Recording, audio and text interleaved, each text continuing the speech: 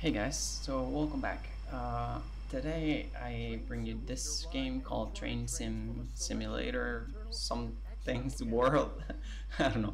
I'll put it in the name of the video. But the thing is, I actually had some issues with the audio, and so I ended up having to record a voiceover, which is this actually. The problem with the here it was that I figured that I was talking and then just like at the end of the video I realized that my volume was like super low, and so I didn't know how to fix it. And so anyway, the thing is, you're gonna be seeing some footage from the game. uh, there's a lot wrong here, but I wanted to post it anyway, just to sort of like keep putting content out there, and also like I said a bunch of stuff in the video, which I actually want to say again, just so it's out there. But the thing is, there's a massive sale, a winter sale on Steam, and I actually managed to find like about 10 to 15 games that I actually enjoyed, and so I want to start making videos on them, and this was one of them. So the thing is, I tried this game and I tried it for about an hour or so, even like pausing the recording and everything, because I found the game being super challenging. It's actually super hard. At least for me, it was very difficult to understand, because it's actually, I guess, a simulator.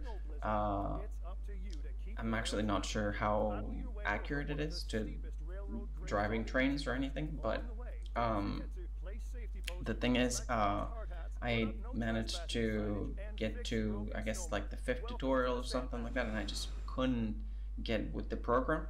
And so, yeah, I, uh, my taste of the game is basically like uh, not there. It's actually a very cool looking game and everything.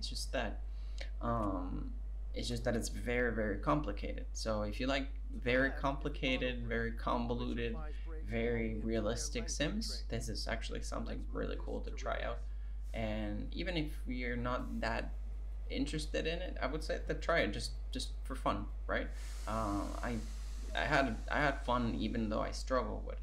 But yeah, if you want to see me struggle some more with this, let me know. Uh, I'll I'll keep practicing off screen basically. So maybe I can actually get with the program. But other than that, uh, I'll just try to make videos for the other games, and this time I'll make sure that the audio works. So yeah. Anyway, that's it basically. So I hope you enjoy this little sort of update. Uh, I guess with a little bit of footage uh, from this train simulator game. And yeah, I guess take care, and I'll see you guys on the next video. Bye bye.